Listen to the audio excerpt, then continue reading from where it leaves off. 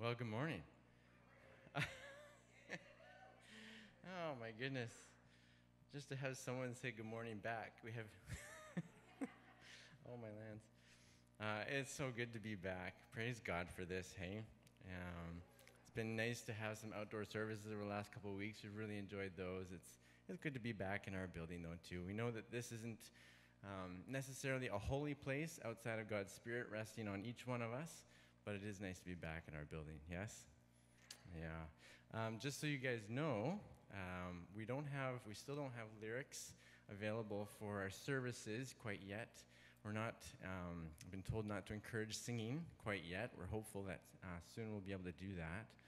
But we have a bunch of familiar songs, and we're just going to invite you guys to worship how you choose to worship, however that might be. We're going to open our service with a reading from Psalm 46.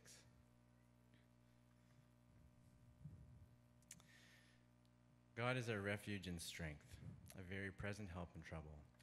Therefore we will not fear, though the earth gives way, though the mountains be moved into the heart of the sea, though its waters roar and foam, though the mountains tremble at its swelling. There is a river whose streams make glad the city of God, the holy habitation of the Most High. God is in the midst of her. She shall not be moved. God will help her when morning dawns. The nations rage and the kingdoms totter. He utters his voice, the earth melts. The Lord of hosts is with us. The God of Jacob is our fortress. Come behold the works of the Lord, how he has brought desolations on the earth. He makes wars cease to the end of the earth. He breaks the bow and shatters the spear. He burns the chariots with fire. Be still and know that I am God. I will be exalted among the nations. I will be exalted in the earth. The Lord of hosts is with us. The God of Jacob is our fortress. Let's stand and worship together.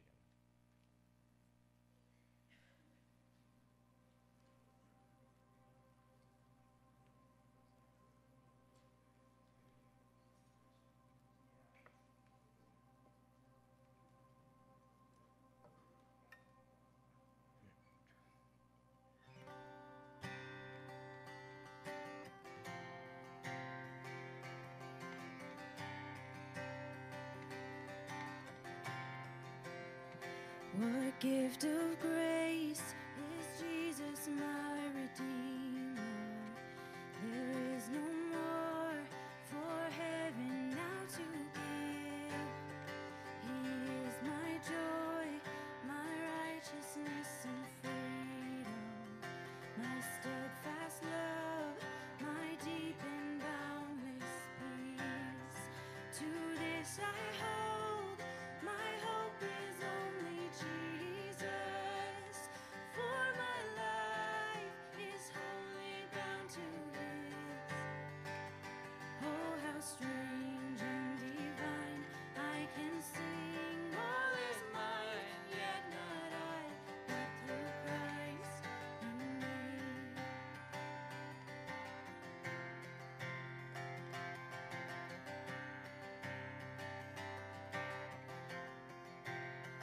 The night is dark, but I am not forsaken.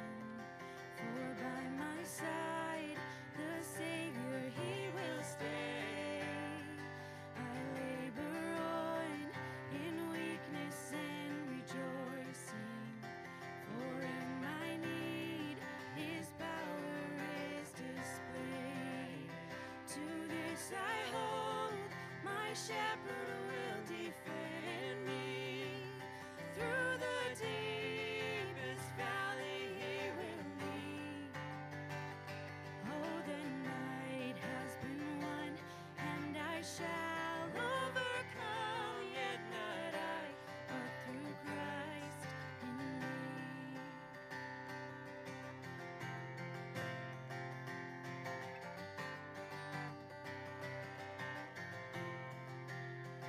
No fate I dread, I know I am forgiven.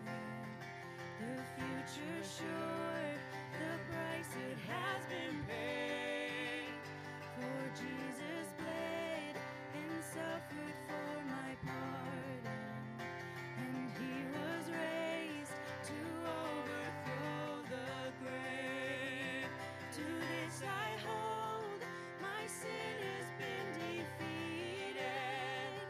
Jesus, now and ever is my plea. Oh, the chains are released. I can sing. I am free, and not I, but through Christ in me.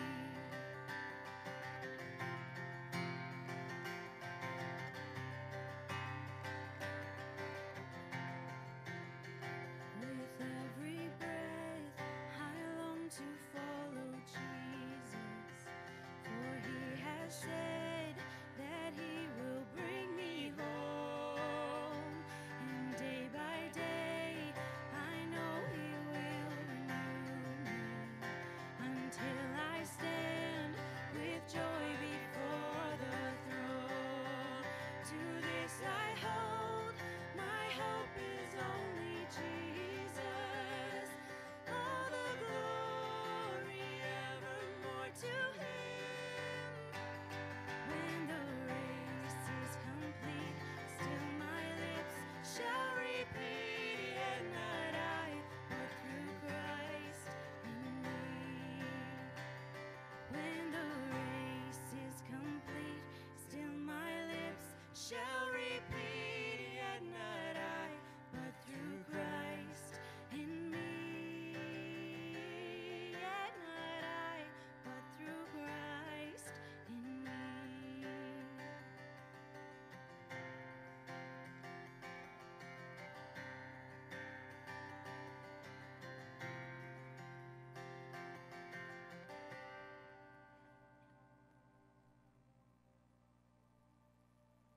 Father God, we're grateful that you have brought us here.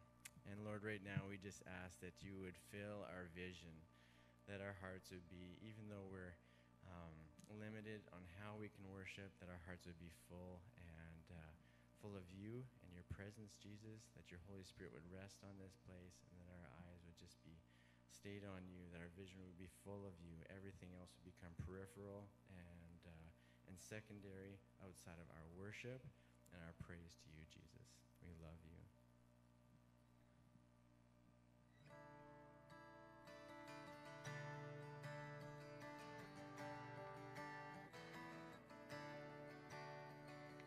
Be thou my vision, O Lord of my heart, not be all else to me, save that thou art, thou my best thought, by day or by night, waking or sleeping, my presence, my life.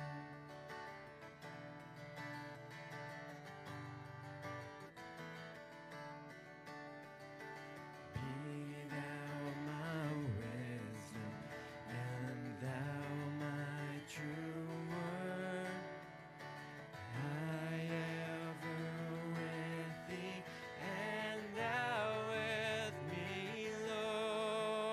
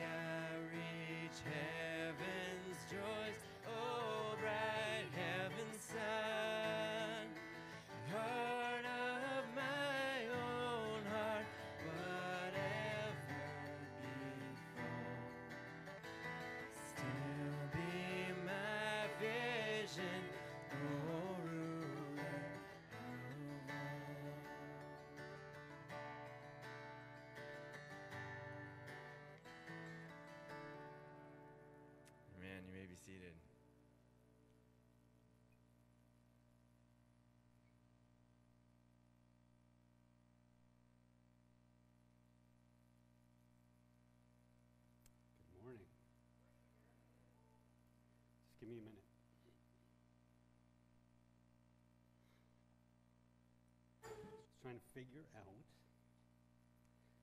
why I was so emotional. And then I remembered, well, that's who I am, so why is anybody surprised by that?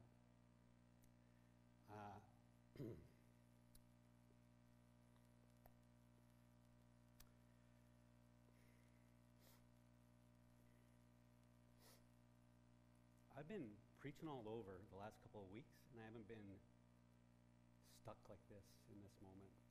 I just missed everybody.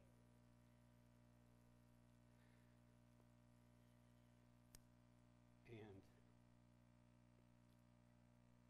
there's a real, I think I can kind of relate a little bit to Nehemiah, who, when the Israelites were scattered and sent into captivity, just longed to get back, but needed permission to do it, and needed to submit to a foreign king in order to be able to bring the people back and rebuild the walls of Jerusalem. And didn't dawn on me till we were singing Be Thou My Vision,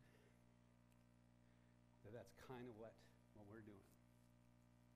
And I'm just so thankful that you all came back.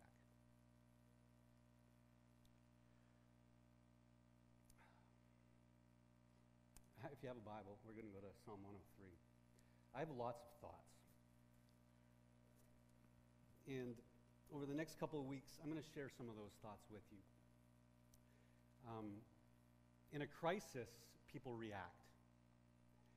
And we've been in a crisis, a global crisis, for the last 15, 16 months. And we've all been reacting in any number of different ways. As we come out of the crisis, and as we see kind of the end of the crisis nearing, it's going to be very, very important for us to reflect. In a crisis, you react. After a crisis, you reflect. And so I've been doing a lot of that lately. Even as we've tried to navigate some of the new realities and discover some different things about, okay, what does it mean to get back to a new normal? I don't know if we'll ever be back to the old normal, and I don't know if we ever should go back to the old normal, but that's another sermon for another day. As we get back into this, it's going to be tempting for us to just kind of move on and move into it. But I think as Christians, it's going to be very, very important that we reflect, that we actually take some time and think, why did I react the way I reacted? Because here's what I think we're all going to conclude, if we reflect appropriately, is that we overreacted.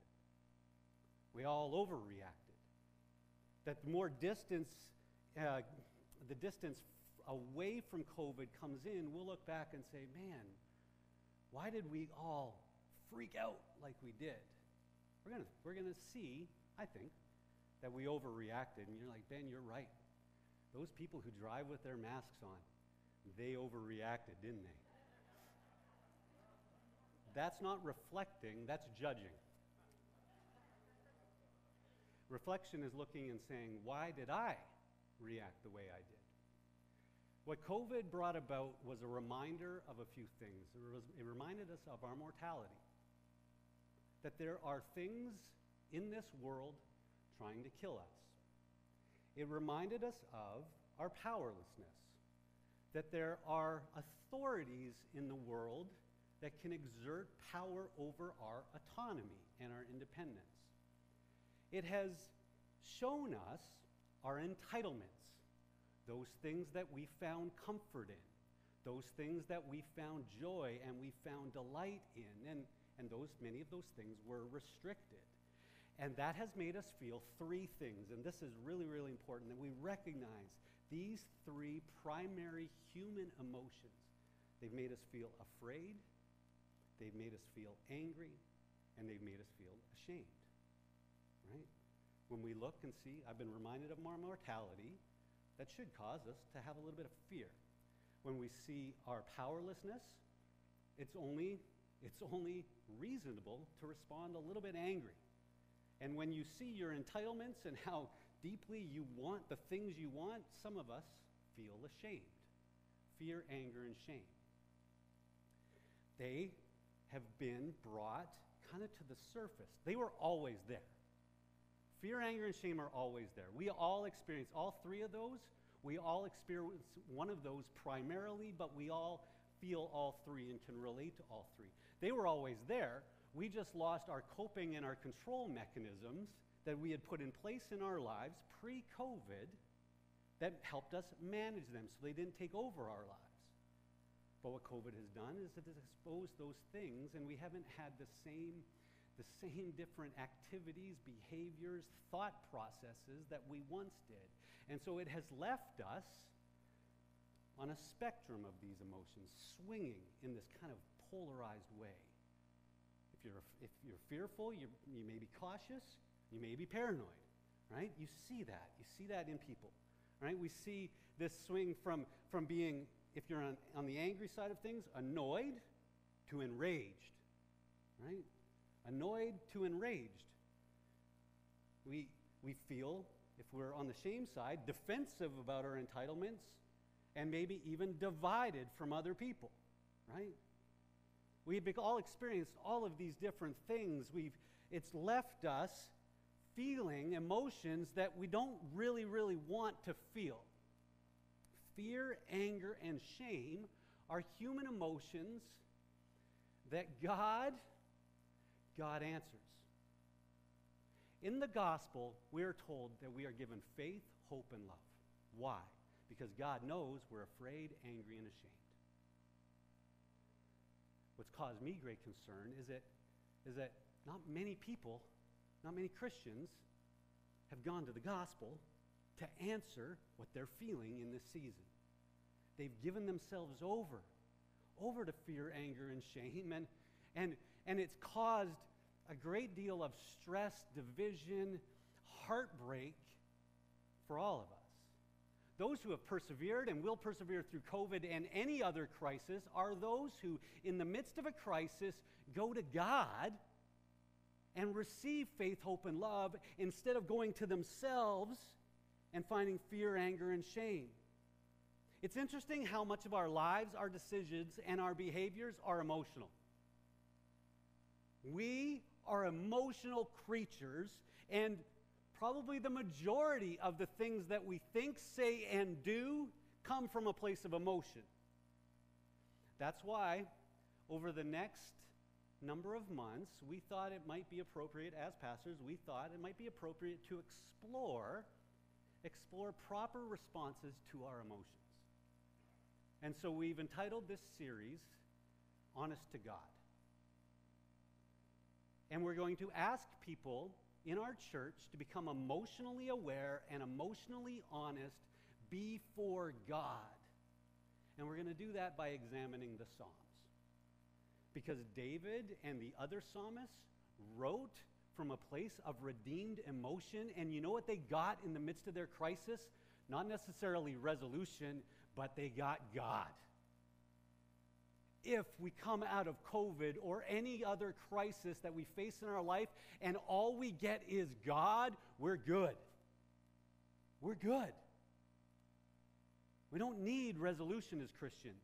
We don't need solutions as Christians. We don't need any of that because we have a living God, a powerful God who has invited us into a redemptive relationship so that by that we might have what we need to persevere on this broken earth with faith and hope and love. So that's what we're going to do over the next, probably through the summer, and then when things open up in September, we will figure out what the church looks like and pray about what we should do after that. But right now, we're going to spend some time going through an emotional awakening by looking at the Psalms. Here's today's big idea. God can handle your emotions and encourages your vulnerability. We're going to look at Psalm 103. As we do that, read this quote by John Calvin, who wrote maybe one of the top 5 most important systematic theologies ever. But what he wrote at the beginning as an introduction is really, really important, that he didn't want his systematic theology to be a means of coming to an intellectual agreement with God, rather this. He says, our wisdom consists almost entirely of two parts, the knowledge of God and of ourselves. But as these things are connected together by many ties, it is not easy to determine which of the two precedes and gives birth to the other. What he's saying is this: in order to find true wisdom, we need to know ourselves and we need to know God. But where do we look at first? Do we look at God first to understand ourselves, or do we look at ourselves to understand God? And the answer is yes. The answer is yes. And we're going to see a really great example of that today in Psalm 103. This is one of David's psalms, and most of his psalms are personal poetry inspired by the Holy Spirit. But this one is an invitation to worship. This would be a song that they would sing, and in a way, David is speaking for all of us. And so let's read it. Psalm 103, 1 through 5, and then I'm going to pick up. We're not going to get through the whole thing today, but we'll read a bit more after that. Bless the Lord, O my soul, and all that is within me, bless his holy name. Bless the Lord, O my soul, and forget not all his benefits, who forgives all your iniquity and heals all your diseases, who redeems your life from the pit, who crowns you with steadfast love and mercy, who satisfies you with good so that your youth is renewed like the eagles. I want to work through a couple of these verses just line by line. He begins, David does, by commanding his soul to bless the Lord. He gives himself some self-talk, right? He's speaking to himself. He's not speaking to God. He's speaking to himself. He's saying, soul, worship God. Soul, humble yourself and bless God. This is the kind of self-talk we need, but it's not always the self-talk that we listen to. Everyone has an inner dialogue, right? We are all having these inner dialogues that are helping us manage our fear and our anger and our shame. We might say to our fear, what's the worst thing that can happen? Or we might say, but from our fear, it will never work out. We might say to our anger, being mad doesn't solve anything. Our anger might say to us, you have to fight for your rights. Our shame takes a hold of us, and we might say to it, don't be hard on yourself. Or our shame might tell us, you're so stupid. That's the inner dialogue that we're constantly battling. David steps back from his inner self and speaks to it and says, bless the Lord, O my soul. It's so easy to participate in a prayer relationship with God and even worship out of habit. It's easy to repeat amen without ever really speaking to God. It's easy to hear sermons without ever really listening to him. It's the spiritual lukewarmness that is a disease that exists within our world, where being a Christian is a respectable thing. But if that's our condition, then we, like David, need to talk to ourselves. We have to start there. We need to stir our hearts to a more appropriate emotional response to the truth of God that we know. So David says, bless the Lord, O my soul, all that is within me. Bless his holy name. All that is inside of me. How much of it? All of it. What's David saying? Feel. He's giving permission to feel. All those things that are inside of it. Think about what's inside of you. Thoughts, dreams, ambitions, insecurities, regrets, hurts, all that we're thinking and feeling. David is aware of his inner life. He sees himself, and he's not threatened by it. He invites himself into the presence of God. Do you see it? He commands himself and then invites himself into the presence of God. All that is within me, bless his holy name. Why? Because he needed to be reminded of the benefits. That's what we read next, right? Bless the Lord, O my soul, and forget not all his benefits. And then he goes to describe those. Who forgives all your iniquity, who heals all your diseases, who redeems your life from the pit. What does it mean to be in a relationship with God? It means this: to have your iniquity forgiven, to have your diseases healed, to have your life redeemed from the pit. David knows this, that part of his soul, that shame-filled part, is going to need the benefit of forgiveness. How is our shame answered? It's through God's grace. What of our sin, how much of our sin can God handle? All of it. says, forgives all your iniquities, who heals all of your diseases. Those fears we have, right? You know, those threats to our mortality. What we need to be reminded of is that we need not fear those because God heals all of our diseases. And then says, and he redeems your life out of the pit. The pit was always the place of injustice in the Bible. Think Joseph. Remember Joseph, right? Who upset his brothers, annoyed his brothers, so they decided that they were going to throw him into a pit while they waited to sell him into slavery.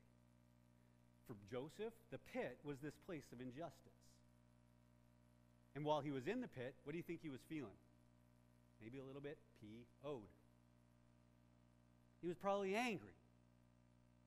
So David commands his soul to come into the presence of God in an emotional honesty so that he would hear from God how God answers those things, forgives all your diseases, forgives all your iniquities, heals all of your diseases, redeems your life from the pit. These are the gospel truths that we all have in Christ. And when we forget the gospel, do you know what happens? We're susceptible to being controlled by our emotions, to being dictated by fear, anger, and shame. That's one of the things that I think is a legitimate cause of concern coming out of COVID. We haven't had that rhythmic and ritual reminder of the gospel when on Sunday mornings we came to church. Therefore, we had to be far more intentional about going to him, which, crazy thing, God has given us the Holy Spirit to worship him anywhere, in any time, in any place, by ourselves or with a congregation. God's worship is not threatened and was not threatened by COVID, and neither is our discipleship. Right? Most of all, what we see from these few little verses is that there is permission to feel and to come to God with our emotions. That's what David is telling himself and everybody else when he's leading them in this worship songs. He enters the presence of God by the gospel. He does it by redeeming his self-talk. And he's neither denying his emotions or being controlled by his emotions. How did David do this? Well, he was two things. He wasn't two things. He was neither emotionally clothed or emotionally demanding. Okay? David was not an emotionally closed person, nor was he an emotionally demanding person. In most of the Psalms, we see that he starts with theology, okay? Which means that he's willing to go to God to have his heart changed, to have his emotions changed. Some Psalms begin with emotions, but leave hearing the truth. David was one who was neither emotionally closed or emotionally demanding. But sometimes we are those things. People who are emotionally closed have trouble being okay with feeling. I think a whole generation in the church, in certain churches, was taught this. That if you feel something, you're exposing yourself to lies, right? That if we allow ourselves to feel, then we might find ourselves falling into untruth. And the only safe thing to do was to become emotionally guarded and withdraw from our emotions and not feel things, right? Anybody know of the generation of which I speak? Right? Those of you who are chuckling either relate or you know you have parents like this. Right? Well, we're not letting the young ones off the hook either.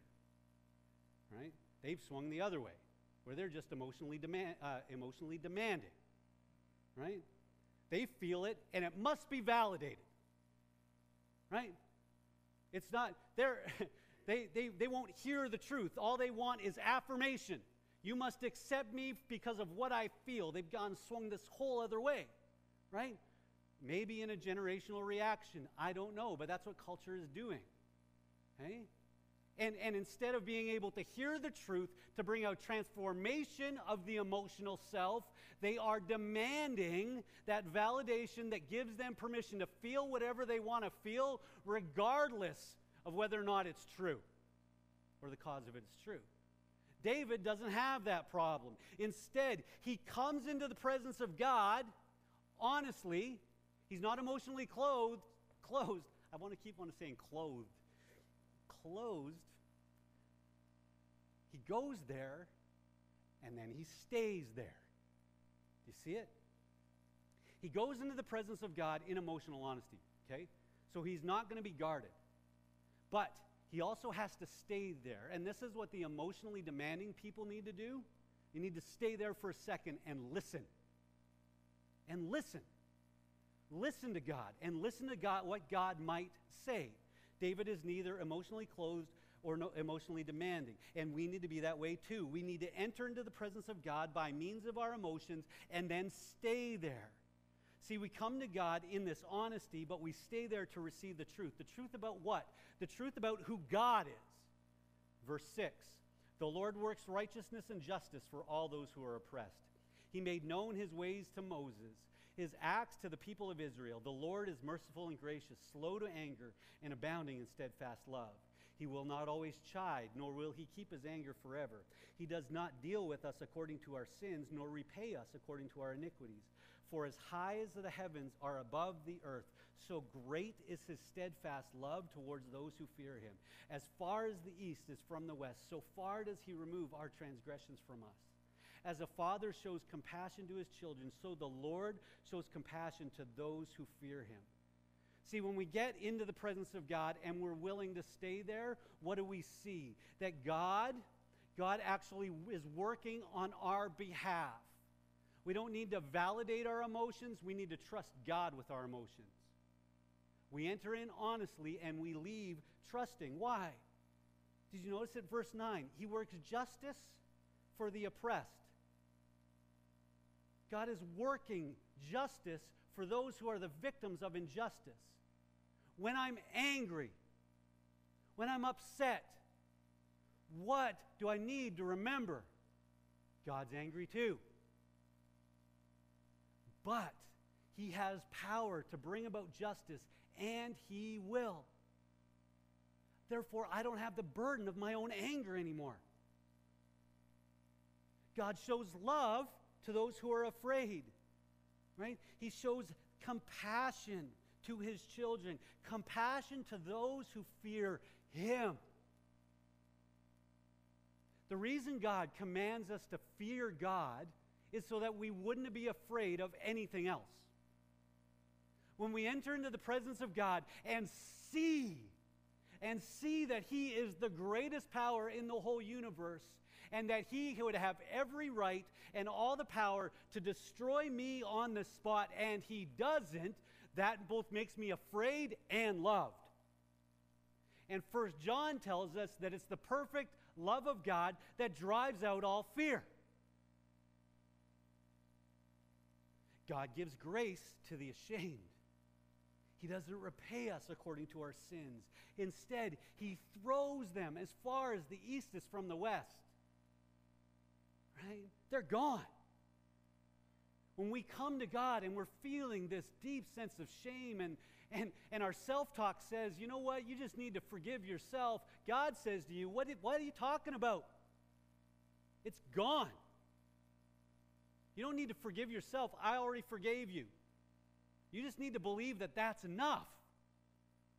You see what happens when we refuse to be emotionally closed and emotionally demanding? We go into prayer and we receive from the presence of God the promise of God, which brings about the power of God to change how we feel. We see that God validates our emotions but refuses to let us be victimized by our emotions.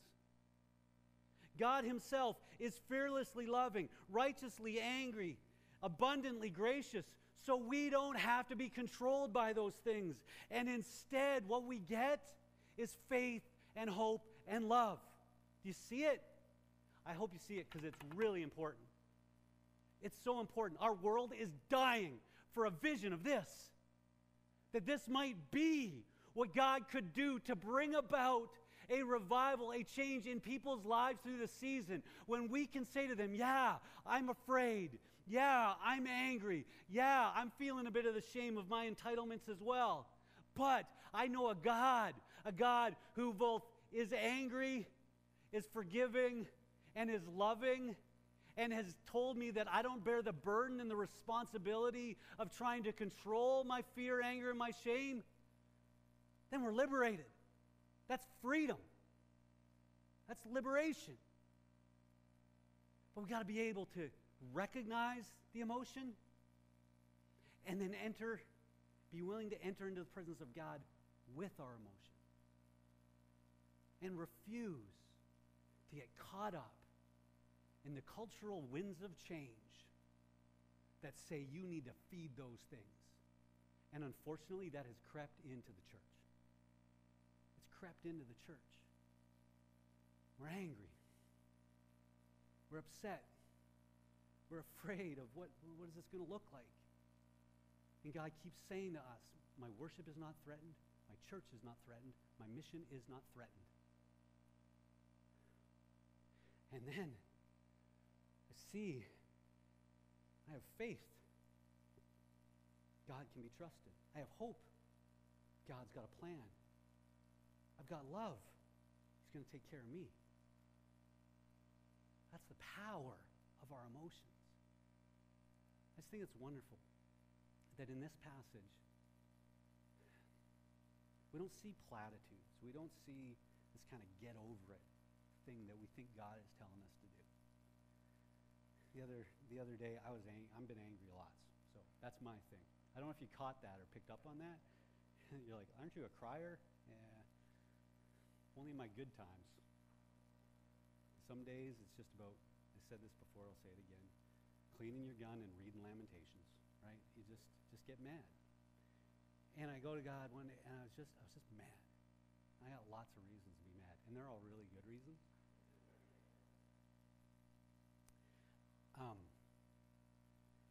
And then I stayed there for a minute. I didn't let my mind wander, though that's really what I want to do, right? When I go to God and I'm angry, I want to have these kind of imaginary conversations with people, right? Where I'm totally destroying them with words and arguments. But I stayed there, and I heard God say, I'm angry too.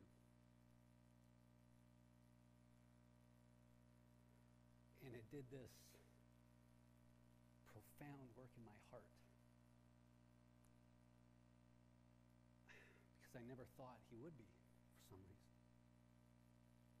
But our God is compassionate, he's empathetic, and he understands. The Bible tells us that he knows and he knows. Over and over again, God knows our suffering, and God intends to do something about it. It's not an intellectual thing, it's experiential for him. Jesus, when he was on the cross, cries, my God, why have you forsaken me? I've derived a lot of comfort from those words of Jesus on the cross, because I hear him angry, and I hear him afraid, and I hear him ashamed in those moments. And in this full honesty before God, why have you forsaken me? Why have you forsaken me? Why have you forsaken me? And then he says, into your hands I commit my spirit. He steps out in trust and trusts God, that God would deliver him and bring about a resurrection. Jesus was the most perfectly emotionally honest person to ever have walked the face of the earth. And he was able to do it because he trusted God with his emotions. 14 through 19, we'll finish with this. For he knows our frame. He remembers that we are dust. As for man, his days are like grass. He flourishes like a flower of the field. For the wind passes over it and it is gone, and its place knows it no more. But the steadfast love of the Lord is from everlasting to everlasting on those who fear him, and his righteousness to children's children, to To those who keep his covenant and remember to do his commandments, the Lord has established his throne in the heavens, and his kingdom rules over all. Who should pray to God? Those who feel the futility of their humanity. He knows our frame. He remembers that we are dust. On our bad days, so do we. On our good days, we forget. God always knows that. Who should pray to them? Those who feel the futility of their humanity. Who should praise him? Those who fear him and those who need him. When we're showing ourselves, we get more God. When we enter into the presence of God, we come face to face with ourselves. And this vulnerability is a good thing. It causes us to be vulnerable in the safest way and in the safest place possible. Because the vulnerability that we're feeling in those moments when we're in the presence of God does not exacerbate our fear, anger, and our shame. That's what happens when we're outside of the presence of God, but actually answers it. And at the end of our emotions is more God. He's not asking you and I to conquer these things. He's inviting us to see him and trust him with those things. That's this prayer. Each week as we share a psalm with you, and by we, the pastors who are preaching, wherever it is they're preaching, we're going to invite you to pray the psalm through the week. And I want to challenge you to do that this week, to pray Psalm 103 this week. And so I've got 7 points of how to pray this psalm. You're like, I thought the sermon was over. Quickly. Command your body, right? In order to get to the place where you can command your soul, you have to first command your body. The reason many of us aren't praying is not because we're physically unable to, it's because we emotionally don't want to. It's not a physical problem, it's an emotional problem. So we need to command our body to have control over our emotions. Then we need to command our soul. Bless the Lord, O my soul. We need to speak to ourselves. We need to do so, number 3, in emotional honesty. When he says, all that is within me, bless his holy name, he says, he's giving you permission to say to God, God, I'm angry, I'm afraid, and I'm ashamed. Number 4, ask. Ask for one of the benefits for forgiveness, healing, and redemption. Pray that to the one who forgives all your iniquity, who heals all your diseases, who redeems your life from the pit. And then remind yourself, number 5, of the truth of who God is, that he is like us, but unlike us. Like us in that he understands our emotion, unlike us in the fact that he's actually able to redeem it and conquer those things. See the cross. Okay, the reason that he doesn't deal with us according to our sins nor repay us according to our iniquities is because Christ dealt with those things on our behalf. It's number 6. And number 7, leave in confidence that your humility has been met by God's glory. That last verse that we read, it's not the last verse of the psalm, but number 19 says this, the Lord has established his throne in the heaven, and his kingdom rules over all. And as we live in the world, believing that his kingdom has come and is coming, we do so understanding that he is in control of all things, that he is the greatest authority in the universe, and he loves us. That, my friends, when you believe that, is peace. All it takes is looking at the cross and seeing the God of all grace, who is slow to anger, abounding in love, took on the pain of the cross so that we could be restored to know God and be known by him. It's in the cross that we see our fear, anger, and our shame are resolved. And it's at the cross where we enter into a relationship with the Father, who is willing to give us faith, hope, and love in order to deal. So today, this Sunday morning, let's not forget all his benefits. Let's take out our communion cups. These wonderful inventions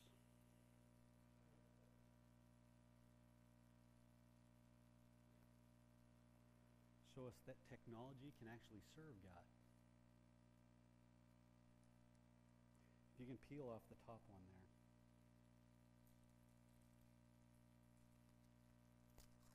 And take out the bread. For all of you who are believers in the gospel of Jesus Christ and trusting him in him alone for salvation, let us all take a moment and reflect on the broken body of Jesus, broken for each one of us so that we could be made whole. let's think, and then we'll take it together. Think, pray, confess, repent, believe.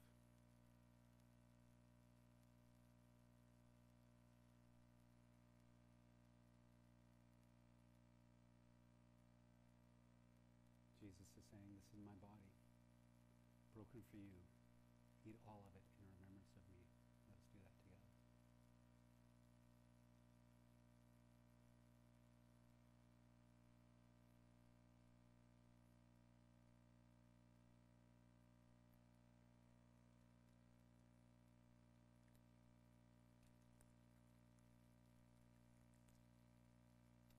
And then we take the cup, which is a reminder of Jesus' body spilt on our behalf, which removes all of our sins, but is also God's declaration of covenant relationship with us.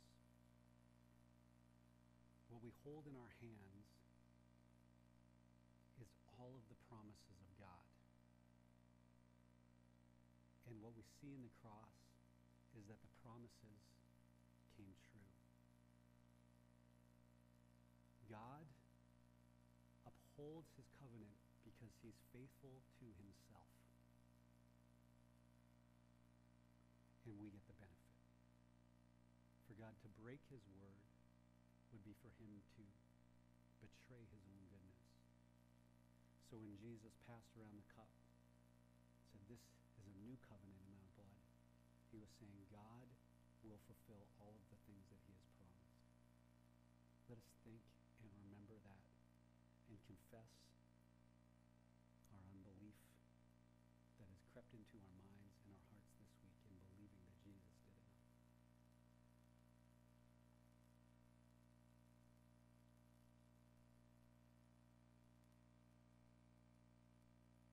Jesus said, this cup is a new covenant in my blood. Drink all of it in remembrance of me. Let's do the same.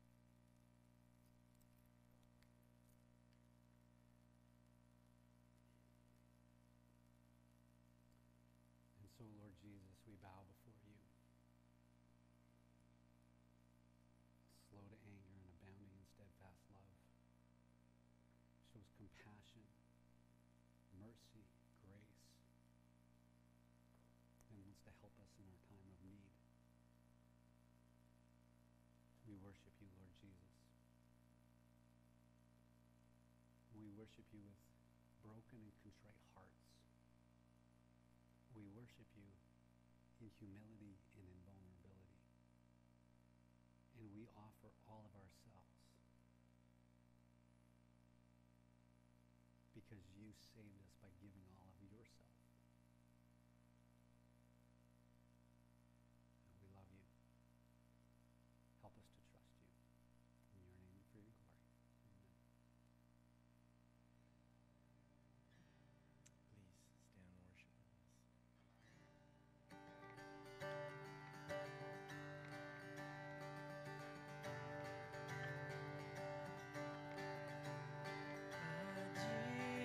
Jesus,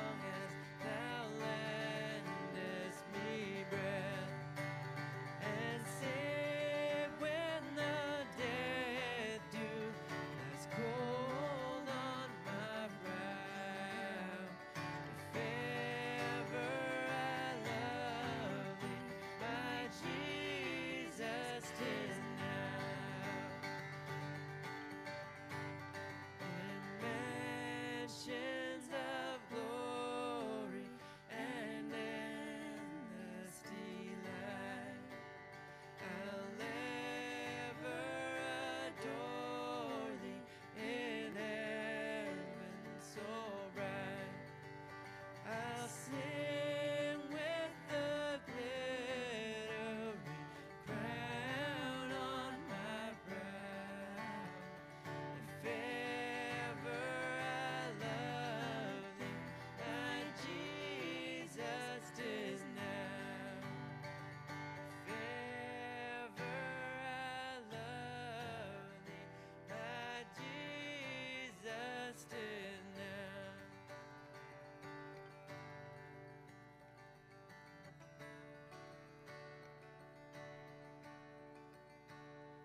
Before the throne of God above, I have a strong and perfect plea. A great high priest whose name is love, whoever lives and pleads for me.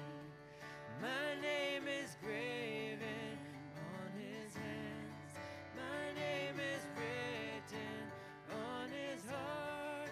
I know that while in him he stands, no tongue can bid me thence depart. No tongue can bid me thence depart.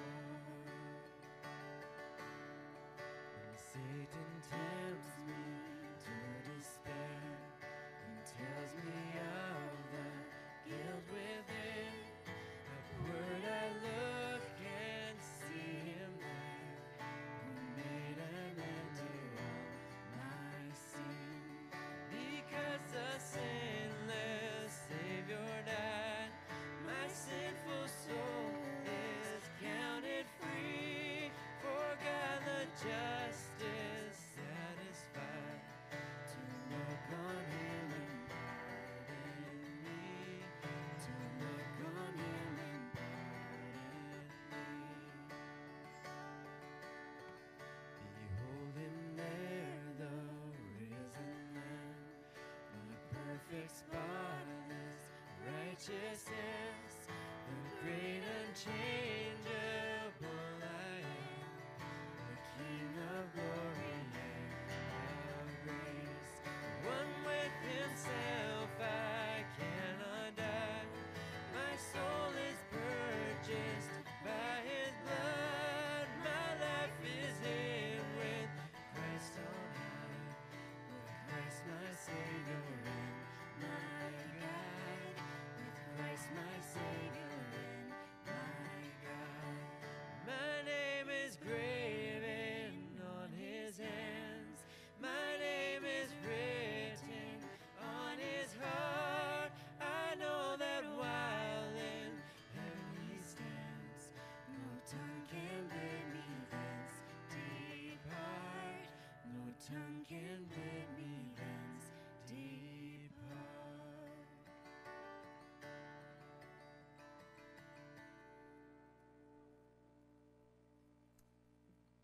Everything's changing really fast. I forgot to prepare a benediction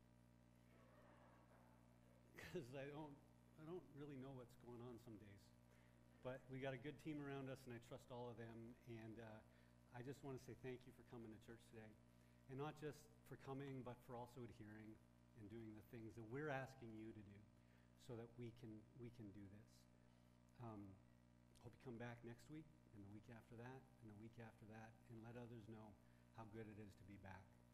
Leave you with some words out of Hebrews, if I can remember them. Don't throw away your confidence, which has a great reward, because you need endurance, so that after you've done God's will, you will receive what has been promised to you. For in yet a very little while, the coming one will come and will not delay. But the Lord says, my righteous one will live by faith, and if he draws back, I have no pleasure in him. But we are not those who draw back and are destroyed, but those who have faith and are saved. Amen. God bless you. Thanks for coming.